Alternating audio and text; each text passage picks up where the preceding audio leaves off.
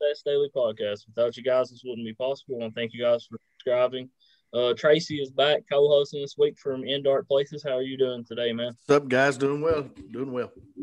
Oh yeah, and we're blessed enough to have Wes Shipp and also his sister Honey is on as well. How's it going, y'all? Hi there. You said your name right? Yeah. Honey Wright. All right. I don't want to mess up on people's names. How are you guys doing today, though? Doing all right, man. Doing all right. We got some buffalo bean dip being made right now. Yeah, sipping on some bourbon here in a minute. Oh, man. Kentucky bourbon. Oh, yeah. Is there any other kind? I know, right? Hey, so I tried this whiskey the other day. You know that Proper 12 stuff that Conor McGregor came out with? Yeah. Smoothest whiskey I've ever drank. Oh. Pretty good. Oh. Sorry, I got lost there for a second. So I'm new to your music. I literally just got done listening to some of your stuff. Seth's been telling me about you for about a week now. Love the song My Old Man. Love it. I mean, I've been blaring it all day long. Just give me just a short, quick background of how you got to where you're at right now. All right. Basically, I've been playing on street corners homeless for like 8 or 9 years. And about a year ago, I was in Arkansas and had a video go viral on Facebook, me playing outside of a Walmart.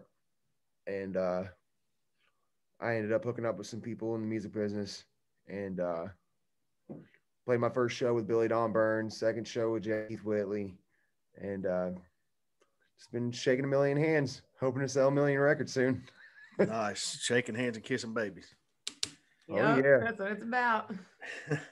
So where are you based out of now? I know you're originally from Florida, right? Where are you calling home now? I'm right outside of Florence, Kentucky, in Erlangen. I got you. Place called Erlangen. Yeah, I just moved across from Cincinnati there. Oh yeah. Yeah. Okay. Cool. That's awesome. Yeah. Around this area too. Yeah.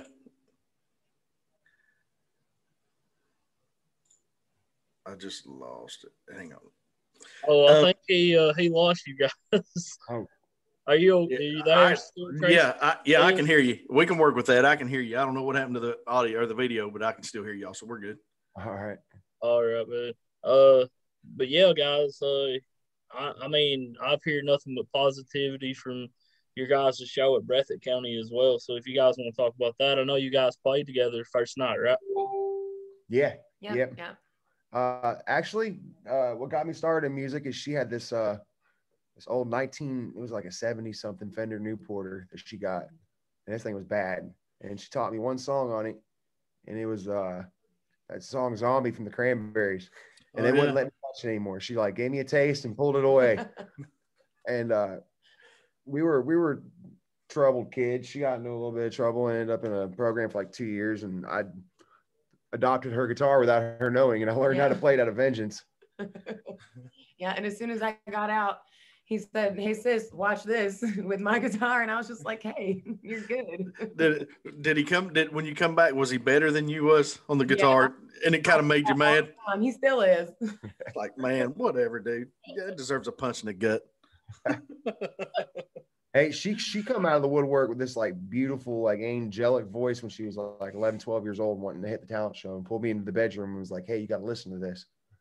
And I did. And it was this Alanis Morissette song that she did. And man, it took me years to get to where I'm at with my voice. My parents were yelling at me to shut the hell up and close the door. When I started, you know what I mean? Yeah, when you first start, even with your voice as an instrument, it seems like you see the TV where these like 9-year-old kids are learning how to play the trumpet, and their parents are in the living room going, "Oh no." yeah, I get it. I've played music too, so I know my dad, my parents, how they put up with me learning how to play a drum set, let alone because I can hear music in my head, but all they heard was drums. And just sitting around listening to somebody beat on them things after a while, it's like, what is this kid doing? Oh yeah, I bought my son a set of drums when he was 3, and it was more for his mama because we were split up. I thought it would be a funny joke. He broke him in like the first day he got him. Yeah, put his foot through the kick drum and So he was a Who fan. Yeah. Yeah. Well, Hellraiser. That's cool. That's cool. So, Yeah, man. Oh, sorry, I didn't mean to cut you off. Go ahead, Seth. You're good.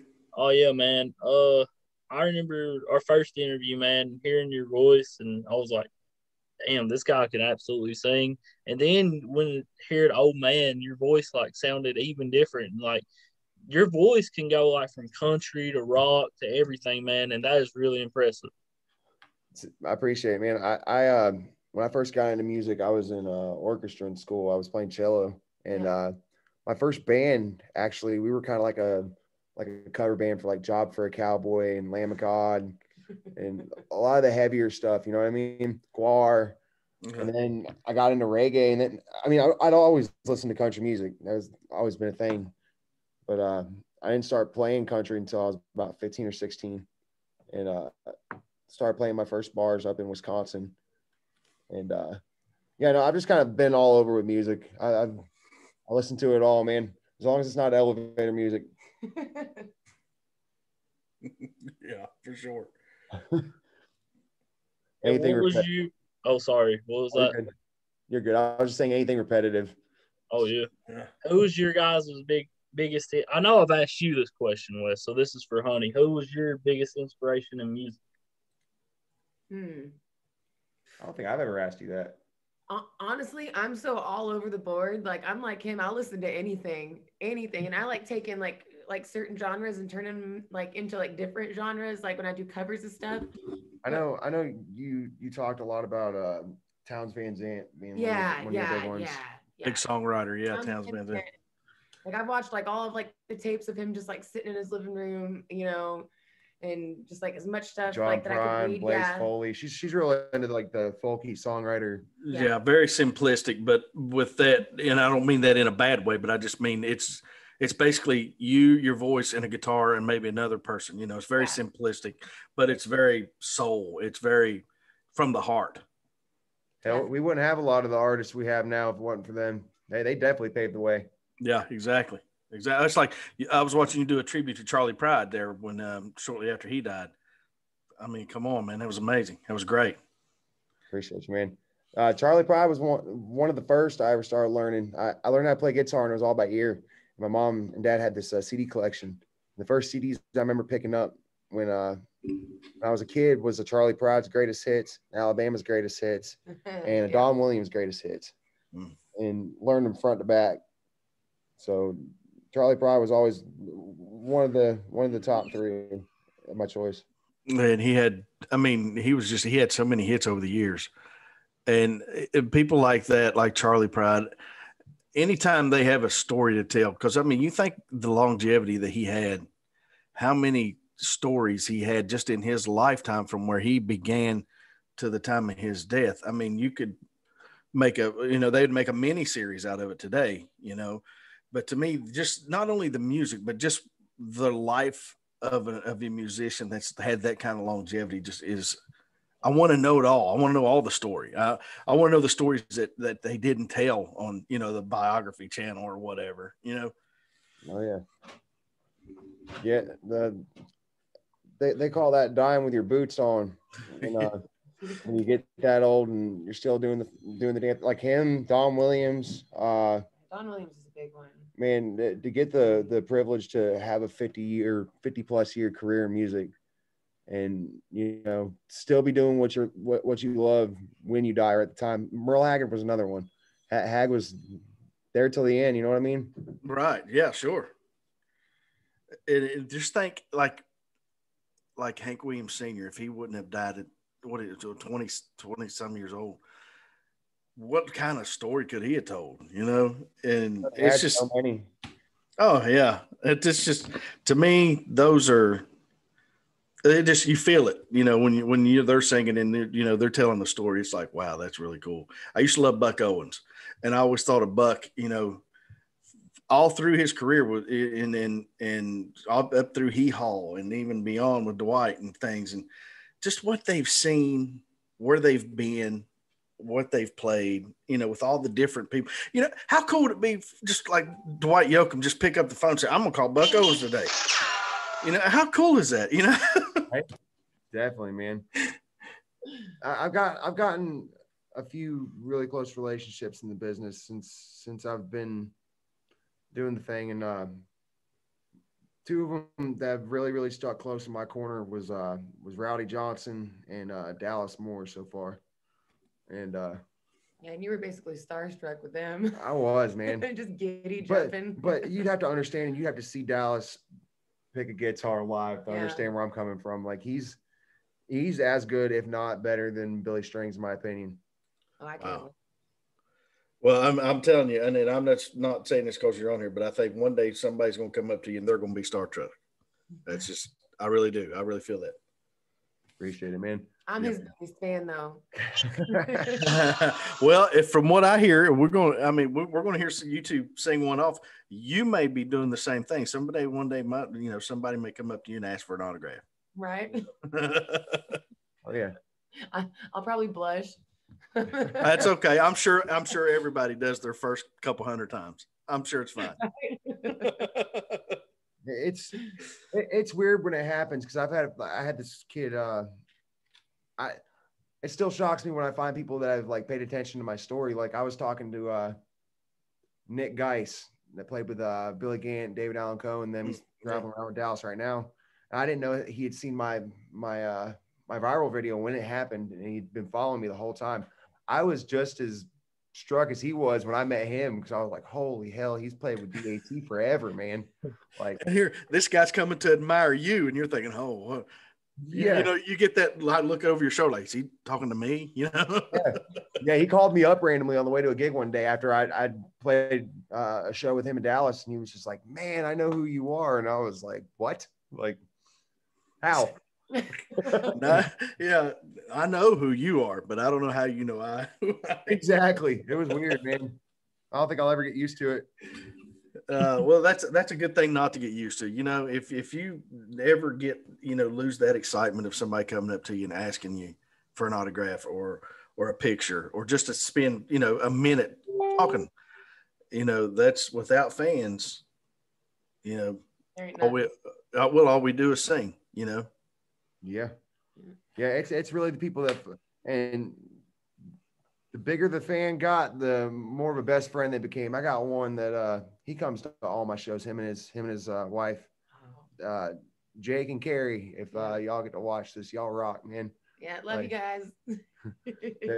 Solid since day one, man. First ones to buy my t-shirts. First one to stream my song as soon as it come out. Like, and it's cool, man. When you get people that follow you like that, it makes it a lot easier. Yeah, super fans. Like you. Yeah. Well, if you ever make it up around, say, Ashland, Kentucky, Huntington, West Virginia way, I'll definitely be on the way to see you. Hell yeah. I'll be in Virginia soon. I got to talk to the guy that runs the venue that me and Jesse Keith are playing at on Wednesday. But I should be in Virginia here soon. Okay, cool. Yeah, man. Oh, sorry about that. I was just going to say, we got up towards Ashland, Kentucky, which is right. If you look at Ohio, West Virginia, and Kentucky, they're all together right there on the Ohio River. And I've mentioned this several times. It must be in the water of this area because there's so much talent comes out of here. And I mean, you're looking, the Judge, they're from Ashland. I mean, they grew up less than 2 miles from me. You got guys like Earl Thomas Conley, grew up in Portsmouth, just down the road. Bobby Bear, Loretta Lynn. I mean, they're all right here in this area. And I mean, there's a huge fan base right here. I'm sure it'll get big. Oh yeah, the whole Appalachian area's got nothing but just good raw music coming out of it, especially right now. Man, it's on a big incline. Yes, it is. We've talked about that too. And what's kind of sad is you think about you get back up in the backsides of these hollers, and there's so much talent that we'll never hear because they just won't come out. They play like at family reunions. Yeah, I mean, there's a lot of them that ain't never seen electricity before, but they get the hell out of a guitar. And the talent will just stay right there, and we'll never hear it. And that's sad to me. Yeah, like that's like Jeff's family. My husband, we go to family reunions, and I was floored the first time I ever went to one because it's a bunch of 80, 90, 70, 60-year-old, people sitting around just, I mean, Over in Amish country in Tennessee. Oh yeah. Like you just want to cry. Like you walk in and it's like, am I in heaven? Is this a dream? Yeah. There's a ton of talent. Yeah. Like they don't even realize it, They're just like, oh, I just pick a little. And I'm like, or this is a family thing. yeah. And they're so humble. You think they're so humble. They're just like, well, we're just picking, it's nothing special. Yeah. Yeah. Yeah, So, man. Oh, sorry, man. No, you're good. Go ahead, say It's hard with Zoom because you can't tell when people are getting ready to talk and stuff because you see them in little bitty squares. But my bad about that. But I know you got a show with Jesse Keith Whitley, who's a very talented guy, Keith Whitley's son, and you're that's in Somerset, right? Yes, sir. Wednesday starts at 8. It'll be a Keith Whitley revival that we're doing. Me, him, and Brian Moffitt. Yeah, and where's that at exactly? In Somerset. I think it's called 80 West Country Music in Somerset, or West 80. Let me check real quick. I'll tell you right now. It is. Sorry. Yeah, West 80 Country Music in Somerset. Yeah, man, that's definitely a show everybody is going to want to see for sure. Can't wait, man. Super excited. My first show was with my second show was with Jesse Keith, and he was supposed to be playing Breath at Rising. I ended up getting laryngitis for the show. But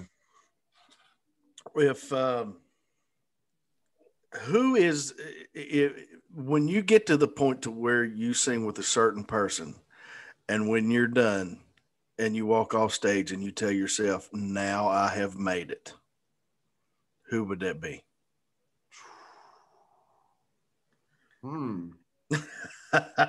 Eric Church. Really? Okay, cool. Yeah. Yeah, Eric Church. I've probably followed him more than anybody, man. He pulled me through my my divorce, all that stuff, man. If it hadn't been for a few songs out of a few of those albums, I wouldn't be here today. That's the guy you can go, and now I have made it. Oh, yeah. Oh, that's cool. Either him or Morgan Wallen. Love some Morgan Wallen. He's a great singer. Oh, yeah. And he's great songwriter. Yeah, that's what I was going to say. Just the stories, and that's the whole background of a good country music song is the story. If it doesn't take you through a story in 3.5 minutes or 4, it's really not that great of a song. You can just chant words, but the stories that he tells in 3 minutes is amazing. I think he's got the total package because not only can he tell a story, the way he delivers it, he could sing the back of a cereal box if he wanted to, and it would sound good. Having that on top of the dynamic of him pushing out such good songs, like that's scary, dude. Oh, yeah. and it's almost like he's lived every song that he's wrote. Exactly. And I mean, it doesn't matter what he's writing about. It's almost like you can tell he's looking out his back door and seeing it and writing it down. Yeah, I feel the same way about Eric Church for sure. Like there's just certain songs you're like, damn, who hurt you, or damn, I feel that, or I'm gonna raise a glass to you, man. I feel bad for you. Yeah, right. He's got one that I've been covering at my shows for a while called Where She Told Me to Go, off of one of his older albums. And the wordplay, I've noticed all the songs I've really liked by him were written by a dude named Casey Beathard, or co-written with Casey Beathard. And that guy is Tucker Beathard's his son. Okay. He is such a badass, man. The wordplay he uses is just unreal. Yeah, and a lot of that, like you said, from just being in Appalachia, that's those are the stories that are going on here. What he's talking about. That could have happened to you, could have happened to me, could have happened to this guy next door. It's something that we all have lived or could have been living. And see, I think that's what country radio doesn't realize is that the audience they're trying to appease to, not everybody has gotten a big badass jacked up pickup truck from their daddy that they go and watch the stars with their girlfriend, cut off blue jeans. You know, Right. not all of us have lived that part. Right? Some of us were on the poor side of the spectrum growing up, sleeping under overpasses and stuff like me and you. Yeah, and you're right, and it's the Hollywood side of country music is actually killing the business, in my personal opinion. But with you guys like you and Morgan Wallen and these guys that are coming up, you know, it's almost like a new branch of outlaw country coming up versus the Hollywood pop. Hey, look how muddy my truck is. How, you know, your clay will never be redder than mine. And it's just the same stuff over and over and over. And it's just, oh yeah, it appeals to 16-year-old kids, you know, and that's what they want to listen to. And unlike the 16-year-old kids that it's appeasing to, like I grew up a hard life. You know what I mean? I was on drugs and homeless and seen more than somebody at the age of 28 should have seen. You know what I mean? Sure. I connect more with, you know, like the Merle Haggard stuff. Like I did a lot of the same stuff that Hag sang about in his songs, the hopping the freight trains, being on the road, the just, you know what I mean? Yeah, no, the highway shit. You know what I mean? You know, like I said, sleeping under overpasses, you know, like walking around with a backpack and a dog and a guitar, you know? Yeah. There were some days I'd made $2 or $3 that day just playing music, and that's what I was stuck with eating. You know what I mean? Yeah, it's get a sandwich and like a tall boy so you can go to bed behind the bush. That's truly singing for your supper, for real. Yeah. Mm-hmm. Yeah. Wow. So you guys want to put one out on us? You got your guitar close? Yeah. Let me go grab my capo real quick. Sure, man. And I'm gonna drink real quick.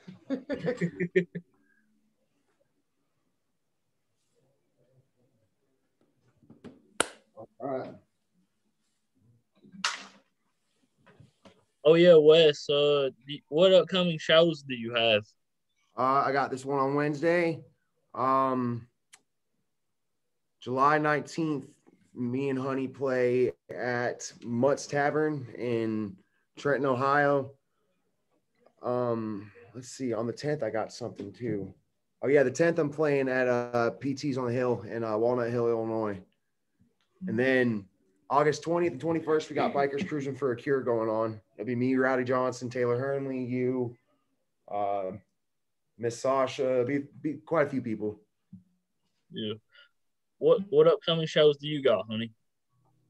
Well, like right now, like I just got up here, so I'm just kind of trying to get settled and find a place. My husband's trying to find a job, and we got a whole bunch of stuff going on. So I'm just doing stuff with him like for a few weeks until I can get in the groove. Yeah, I'm getting her back in the loop of things. Yeah, like I haven't played for years. Like I got 3 babies, so I've been doing like the whole mom thing, you know. And he's like, "Hey, like you need to come up here and play music with me." And I was like, "You know what? I think I will." You already got 3 jobs. Now you're doing music on the side, right? Yeah, exactly. All right, so what do you want to do? We're gonna go ahead and do. We're gonna flip the roles and do Kenny Chesney song that you and Tequila. Oh yeah. 1, 2, 3, 4.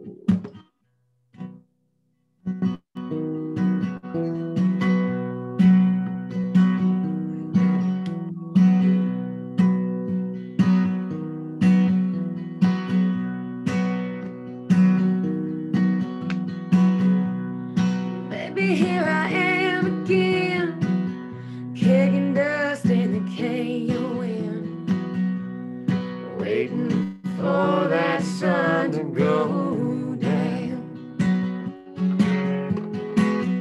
Baby, that Mulholland Drive, hell-bent on getting high, high above the lights of town.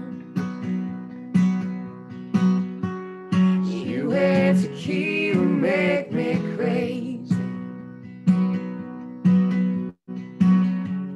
run like poison in my blood. One more night could kill me, baby. One is one too many.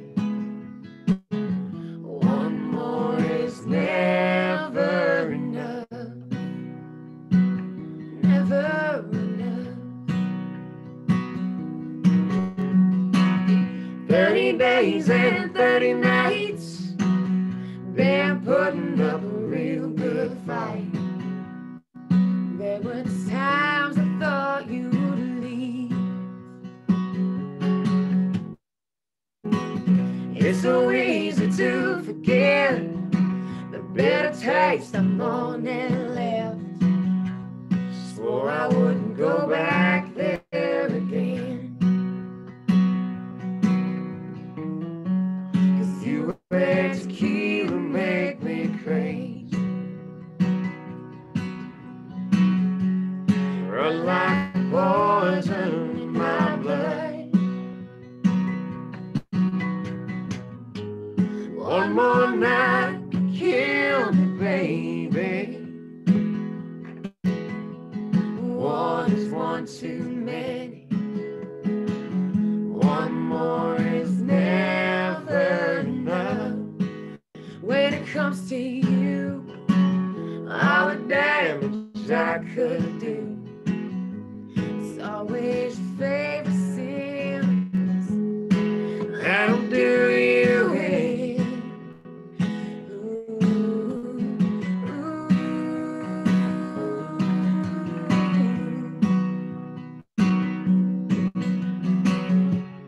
You and tequila make me crazy. I like poison in my blood. One more night could kill me, baby. One is one too many. One more is never enough. Never enough. You and tequila make me crazy. You and tequila make me crazy.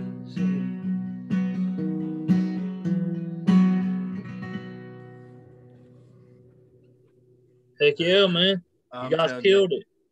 Appreciate you. Thank you. One day, you guys are going to have to do a duet, an entire album of old country song, maybe some Loretta and Conway, something. But I'm going to tell you, honey, you sound like the most bluesiest Sheryl Crow I've ever heard. If she lived the life of Dottie West, if that makes sense. Oh my God.